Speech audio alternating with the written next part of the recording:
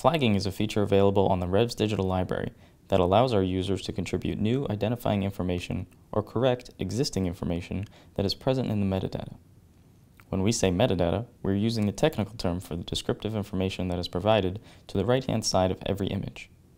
This descriptive information helps identify key things in our images, such as people, marks, models, racing events, racing venues, dates, years, and much more.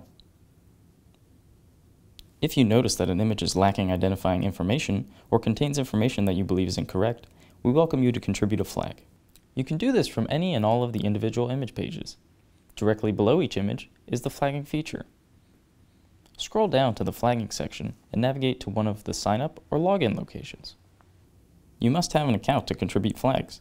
You can create an account on the Discuss platform or link your account through your already existing social media account on Facebook, Twitter, or Gmail. If you already have an account on Discuss, you can log in now. Once you have an account and are logged in, navigate to the large blank text box in the flagging section. Check to see if there are any flags already listed that say something similar or identical to what you're about to say. If so, we invite you to upvote that flag, which shows that you agree with that flag. If not, enter the information that you would like to contribute, such as drivers' names, event names, or years.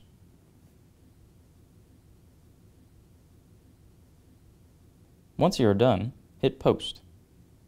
This flag will be immediately visible in the flagging section on the image page. And after one day, the entire contents of the flag will be searchable from the keyword search box on the top right of the screen.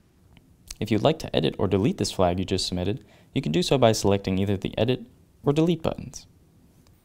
Thank you for your contributions, and we look forward to seeing your flags.